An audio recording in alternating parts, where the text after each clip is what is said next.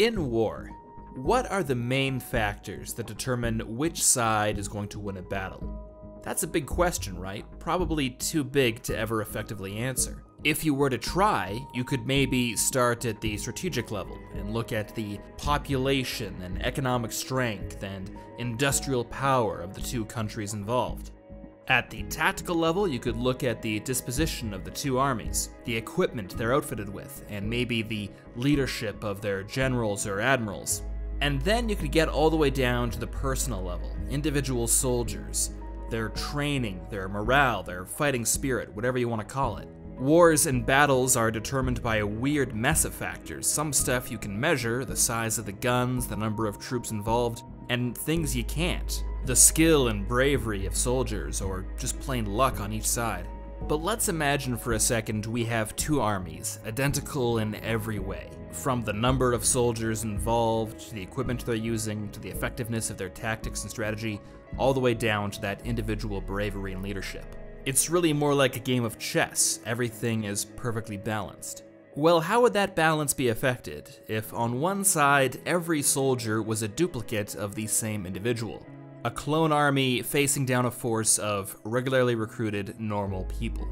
Which of those innumerable factors would switch from favoring one side to the other? Now, obviously, that's going to depend on the type of clone army involved. The Grand Army of the Republic fights very different from the Jem'Hadar. But there's one inherent weakness that I think would be shared across every clone army, and it's something I thought about while watching the recent exploits of Clone Force 99, or the Bad Batch. Unlike the rest of the Republic's army, which was made up by identical clones, the soldiers of the Bad Batch exhibited a number of genetic anomalies. One possessed enhanced senses, another one was an expert marksman, another one had nearly superhuman strength, but these physical characteristics aren't really the point. The point is, because each clone was adept at a different method of warfare, they approached every problem from a unique perspective. And this is a fundamental advantage that I think most clone armies would lack. There's the idea that there is strength in diversity, and while that phrase has become something of a cliche, it happens to be true. When you bring together individuals with unique life experiences, who can each approach a problem from a different perspective, it might be harder to get them all facing the right way, but once they do, they're going to solve that problem much quicker and more efficiently than a group that all thinks the same way. It's mentioned that the clones used by the Republic were genetically engineered to be predisposed towards creative thinking, but how creative can you really be when your entire childhood, your entire life, has been spent in military training with people identical to you?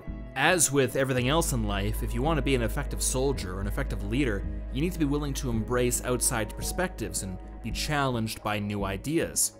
The Republic's clone troops, for all their strengths, have been raised in an environment where this is an impossibility. They're rigid and probably going to break before they bend. The Camino clone engineers tried to give their soldiers every possible advantage, but there have been plenty of times across history when someone raised in a proud military tradition, given every possible opportunity and expected to accomplish great things, has nevertheless been defeated by a rival who might have been given only a fraction of those opportunities, or even be entirely self-taught. It's impossible to predict what otherwise disconnected element from your life experiences might suddenly become a critical factor when you need to solve a problem or accomplish a goal. I think Clone Force 99 is so effective because their genetic abnormalities, their disabilities, whatever it is, force them to see life through a different lens. And I think that's much more important than having slightly better senses, better marksmanship, or superhuman strength. To go back to our earlier example, those two balanced forces, that chess game, I think in that instance the side with the clones might as well be fielding all pawns. Sure, they're disciplined and reliable, but they can only make a limited set of moves. But this isn't to say that clones are inherently a bad way to field an army or that the Republic shouldn't have used them. Like I said, there's so many factors that go into deciding who is going to win a battle. That extra bit of individuality, the unique method of solving problems, is that going to be the deciding factor enough of the time to warrant abandoning clone armies in favor of regular recruitment? It's hard to say. But I'd like to hear your thoughts. Is diversity too great an advantage to ever give up? Can clone armies evolve past their initial programming to become more effective? And who would win, the Grand Army of the Republic or the Jem'Hadar? It's the Jem'Hadar, but I'd still like to hear your thoughts in the comments below. And until next time, this has been a Templin Dispatch.